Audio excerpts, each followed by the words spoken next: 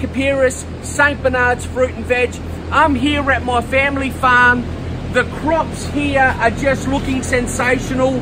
Have a look at these healthy crops. In this patch here, there's probably around about 15 to 20,000 plants. They are looking beautiful. They smell, the smell is, I just want to eat them. That's how beautiful that smell is. I really miss that. I really miss that smell. The flowers, they're grouping very good, exactly where they should be, right? They're getting twined up as they get older. We'll be picking from this patch probably in about 2 to 4 weeks. That's what I'm thinking, judging off the size of and the color of the tomato. So here at the family farm, mate, we've been doing this all our life. This is all we know what to do.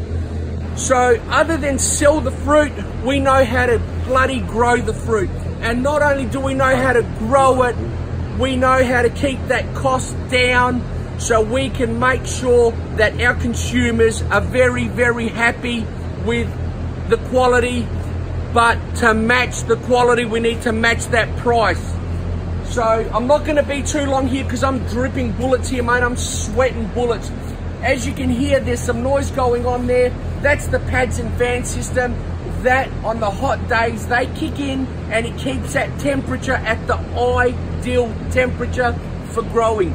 That's why these plants look so strong, so healthy. So guys, there's plenty more coming. Plenty more of these videos coming in the future, so tune in. I hope you enjoy them, and I hope you enjoy. Just have a look around there. Just let me grab that camera there for a minute, bro. I'm gonna do like an aerial view of up there. Absolute magic. Gorgeous crop, guys, absolutely gorgeous. So tune in.